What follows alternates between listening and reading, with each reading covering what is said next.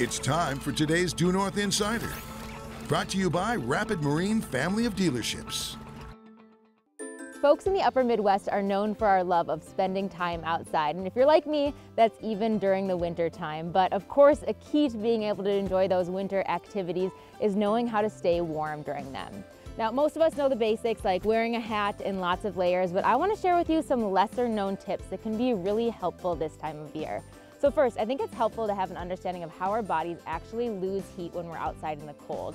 And the main ways are radiation through our skin, the wind, physically touching something that's cold, evaporation of our sweat, and respiration, so breathing out.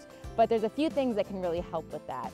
So the first thing to keep in mind is wearing a warm face covering like this one. Not only does it protect the skin on your face from the cold, but it will also help you lose less heat from your breathing.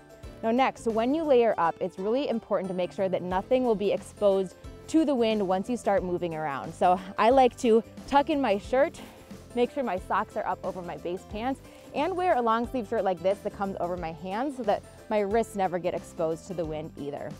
Now, after all this stuff, there's also some ways to help you build up some heat from the inside out. First of all, staying hydrated and snacking throughout the day can really help with that. And my personal favorite is bringing a hot drink with me. So some hot cocoa or some hot tea.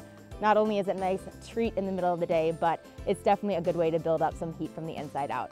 And lastly, when all else fails, always a good idea to move around. So when you need to, jump around, get some circulation going, and it will do wonders.